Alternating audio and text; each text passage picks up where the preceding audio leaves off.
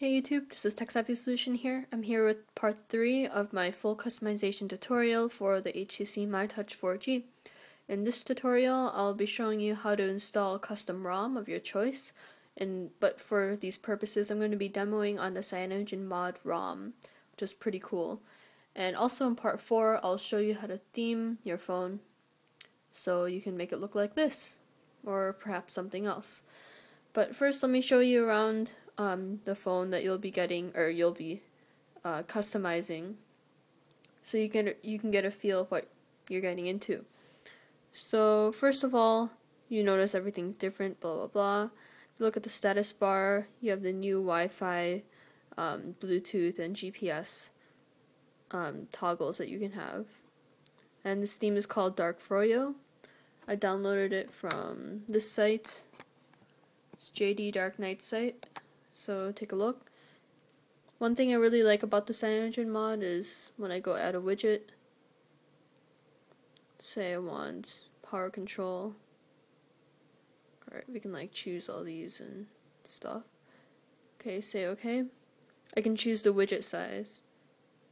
So let me focus in here so you can see that I can change if I want it to be like 3x1 or 2x1. It's really small, it's ridiculous, so if I hold, I can make it larger or smaller. Anyways, so I don't bore you on any further, let's get started. So first thing you want to do is go to the Android market. And you want to go ahead and search and download the Rom Manager. That's the name of the application.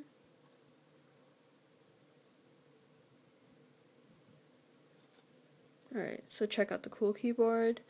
So we have, let's see, Rom Manager. Alright, just install the free one, that's fine. The whole purpose is to install the Clockwork Recovery image, so I already have it installed. But once you do, you want to say OK. Alright, say OK. And then you just want to select Flash Clockwork Recovery. And I've already done it, so I'm not going to repeat this process. But once you have flashed it, you want to go ahead and exit out of that. You don't really need it for now. So, onto the ROM. You can choose any one from, I recommend XDA-Developers forums. They have pretty good ROMs. So this is the cyanogen mod ROM. I can include a link in the video description. So it'll basically tell you if you want to download it to go to this website. So I'm going to go ahead and give you this website and the URL in the video description instead. And then you want to read very closely to this little no guarantees, bypass any complaints message. So that applies to me too. You can read that on your own time. So what you want to do now is go down to the download link. Alright, and then I just click on the first one, or mega upload, why not? And then download it. Alright, so I already have that downloaded. No surprise, but what you want to do next, once that's downloaded, is go ahead and plug in your phone.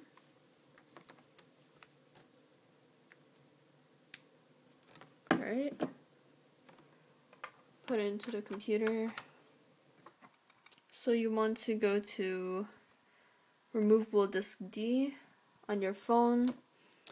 You want to go to your status bar. Set this down pretty quick. And click on this, USB connected. And then you want to say turn on USB storage. It's this button right here. And you say OK. Wait for that to load and whatnot, and then go onto your computer and then open your folder. Basically what you want to do is transfer that file down onto the root of your external SD card. So that file should be this one. Alright. Now that that's done, you can go ahead back on your phone. Go back to that USB icon and then say turn off.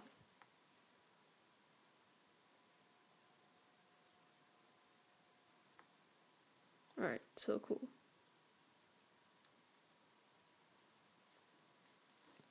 And this is optional, so I'm not going to force you to do this. But you'll notice that once you install the ROM, there'll be some of your Google apps missing, like your Android Market.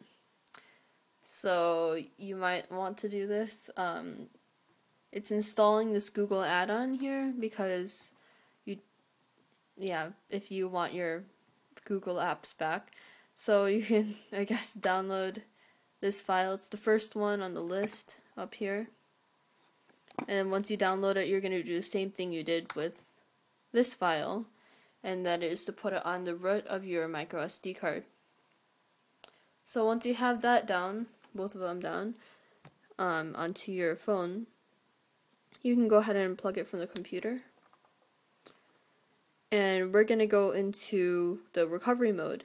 Now there are multiple ways to get to recovery mode, but I'm going to show you a way that would be useful in the future. The first way would be just to go to your Rom Manager and then go from the Rom Manager. Let me show you, where would that be? Just add a shortcut. Alright, Rom Manager. You go to Rom Manager and then reboots into recovery mode once you flash the Clockwork Recovery mode.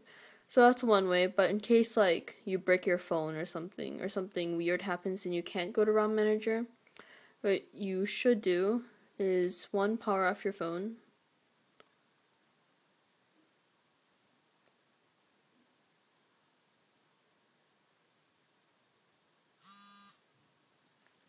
Alright, and then two,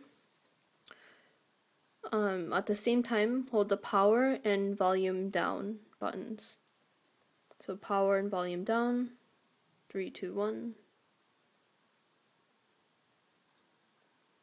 And you should get to this white screen that looks kind of like this. So your controls, you press the volume down button once and that weird stuff comes up but then goes away. So then you press volume down again and then go to recovery. And then to select that, you press the power button again.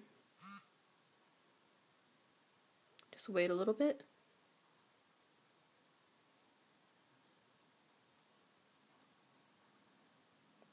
Alright, so once you're in, you want to go ahead and wipe data factory reset. This is really important, otherwise you get into boot loops, and you don't like that. Or you won't like that, because then you have to start all over. So then you select yes, use a trackpad.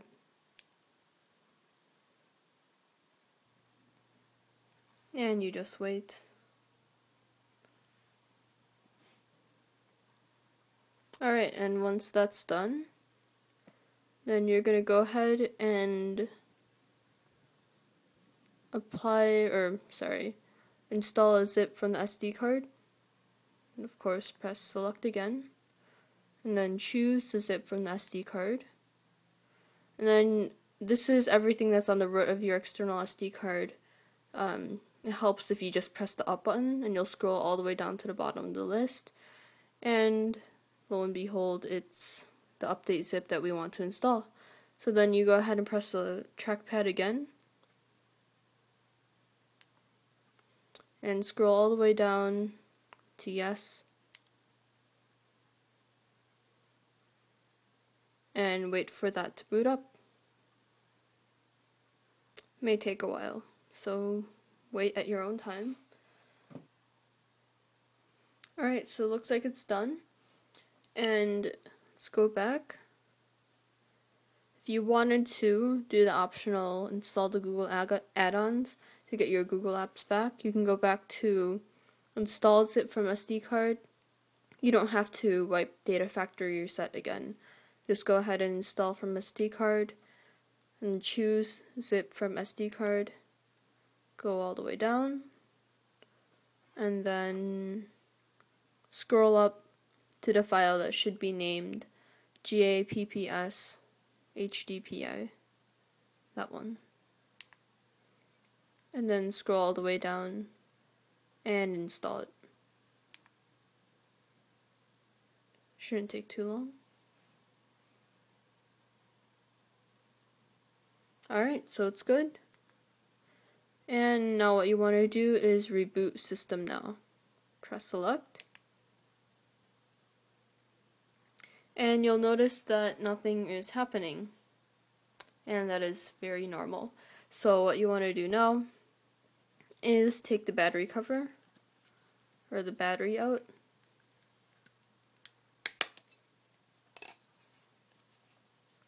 Pull it out for a little bit.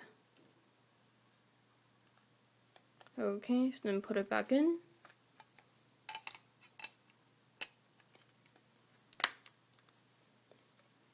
And then hold the power button until it powers on, and you should be good to go. Yep, it's gonna take a little while.